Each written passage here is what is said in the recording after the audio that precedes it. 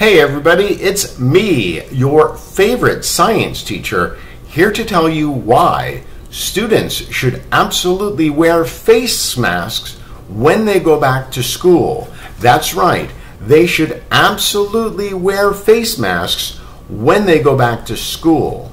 What I'm going to do is a simple demonstration of how face masks, if they're worn for 5, 6, 7, even 8 hours a day, are completely safe and you don't need to worry at all. So what I have here is a typical mask that you might wear. I'm going to put it over my face in the proper method. So notice I put it over so I am covering my nose. I hopefully push it down a little bit. It's under my cheek. And then to show that it's completely safe, I have here a carbon dioxide detector. So this is something that you can easily buy. It's used in many homes. So what you should know about carbon dioxide levels is anything under 1,000 is deemed safe. Anything over 1,000 is deemed problematic. When it starts getting over 2,000 parts per million, you start having problems because you might have headaches or lightheadedness. Now this is going to be a relatively simple demonstration. I'm simply going to insert this into my mask near my mouth, and we're going to see what happens in 10 breaths. Okay?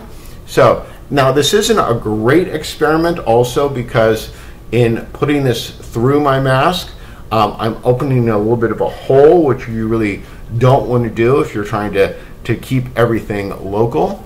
So here we go.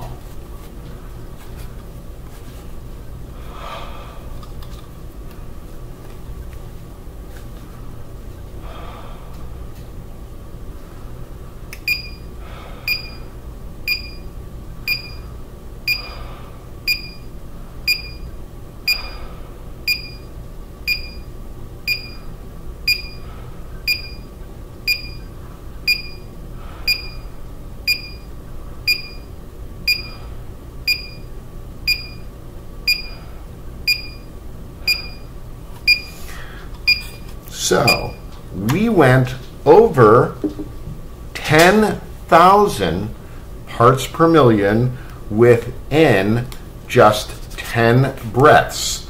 So I want to say again, using face masks are totally safe for kids to wear for 6, 7, even 8 hours a day. So we don't need to worry because you can see how with 10 breaths there was absolutely no problem with the carbon dioxide levels. My carbon dioxide levels went to 10,000. That's absolutely no problem.